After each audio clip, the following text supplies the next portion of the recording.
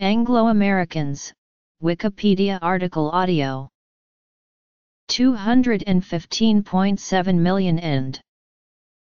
Anglo-Americans are people who are inhabitants of Anglo-America and are referred to as English Americans or English Canadians. It typically refers to an English-speaking American in distinction to Spanish speakers in the southwestern states and in Mexico, German speakers in North Dakota, Ohio, and Pennsylvania, French speakers in Canada, New England, and Louisiana, and traditionally Russian and Yiddish-speaking American Jews in New York. This usage originated in the discussion of the history of English-speaking people of the United States and the Spanish-speaking people residing in the western United States during the Mexican-American War. Usage. Culture. While the term is primarily used to refer to people of English ancestry, it can also be used to denote all people of British or Northern European ancestry or all English-speaking people and their descendants in the New World, regardless of their prior racial or ethnic background, much like Hispanic refers to people of any race. Therefore, a person, for example, of Chinese descent who adopts the American or Canadian culture would have English-speaking Anglo-American, Anglic, Anglophone, Anglo, or Anglophonic children.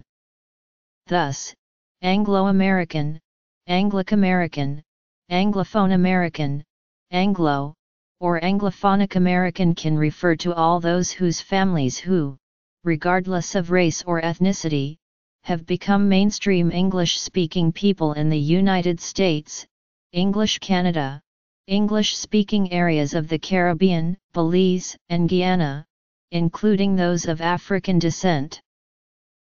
The term implies a relationship between the United States and the United Kingdom, or the two countries' shared language, English, and/or cultural heritage. In this context, the term may refer to an English American, a person from the United States whose ancestry originates wholly or partly in England, a person from the United States who speaks English as their first language. The term is also used, less frequently, to denote a connection between English people and the Western Hemisphere as a whole. In this context, the term can mean a person from the Americas whose ancestry originates wholly or partly in England, or a person from the Americas who is a white American and speaks English as their first language, a person from the Americas who speaks English as their first language, or person from Anglo-America. The adjective Anglo-American is used in the following ways. 2. Russia is a transcontinental country in Eastern Europe and Northern Asia. The vast majority of its population lives in European Russia, therefore Russia as a whole is included as a European country here. Adjective. 3. Yugoslav Americans are the American people from the former Yugoslavia. 4. Turkey is a transcontinental country in the Middle East and Southeast Europe. Has a small part of its territory in Southeast Europe called Turkish Thrace. 5. Azerbaijan and Georgia are transcontinental countries. They have a small part of their territories in the European part of the Caucasus. 6. Kazakhstan is technically a bicontinental country, having a small portion in European hands.